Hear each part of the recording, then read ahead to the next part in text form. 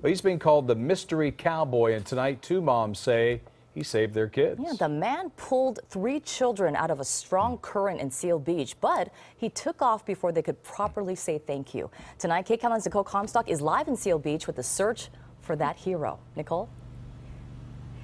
Yeah, Susie, one of those moms is calling this man the mystery cowboy because she says she's pretty certain he was wearing cowboy boots and a really nice button-down shirt when he jumped out into the water here.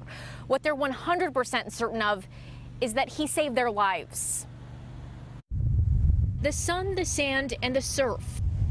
It was a stunning day at Seal Beach when these 2 families learned the hard way. The strength of the water here can be deceiving. I felt like I was gonna die.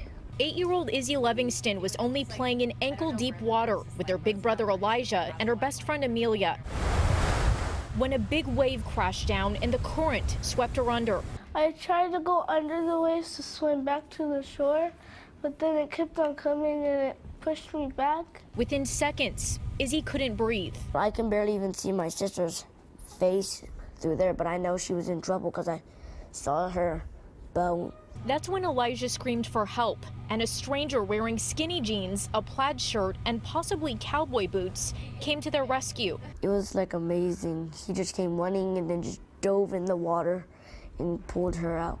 And when the children's mothers ran over to help, I fought with everything I had, and the strength of that undertow was unbelievable. They were also sucked into the water and needed to be rescued. Tracy and Samantha say they were able to give that stranger a hug, but in the panic of what happened out here on the water, they didn't catch his name. They think it may have been David or even Daniel, and now they want to give him a proper thank you. I really want to find him, just to thank him, so he knows what he did mattered. Somebody wasn't going to come out of that without him. They say there's nothing they can do to repay him, but at the very least, they'd like to replace the wallet and phone he jumped into the water with. If I had $1 million, I would give it to him.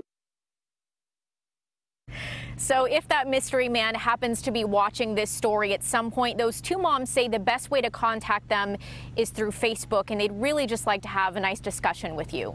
For now, reporting live in Seal Beach, Nicole Comstock, KCAL 9 News.